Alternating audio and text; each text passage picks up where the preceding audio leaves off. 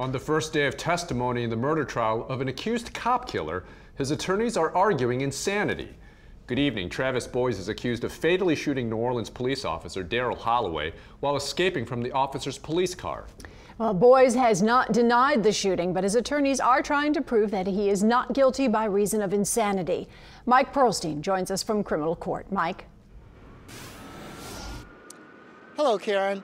There was extra-tight security in court today as testimony began in this high-stakes trial.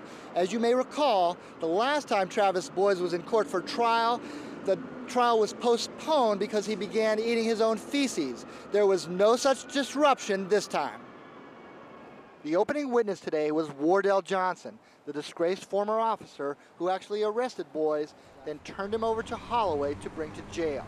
Johnson admitted making a lot of mistakes, including not frisking Boyes for weapons, but also testified that his prisoner showed no signs of mental illness or agitation. Legal experts say getting a not guilty by insanity verdict is extremely difficult. It's almost impossible. I can't remember the last time in this building there's been a not guilty by reason of insanity. I've seen the defense wage probably 2-3 times a year, I would think, but I've never seen it be successful.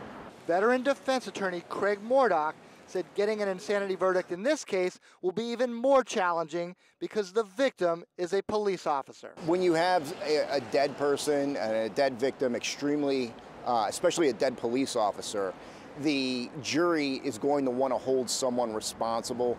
And again, arguing over mental state in the course of overwhelming evidence is an extreme uphill battle for the defense.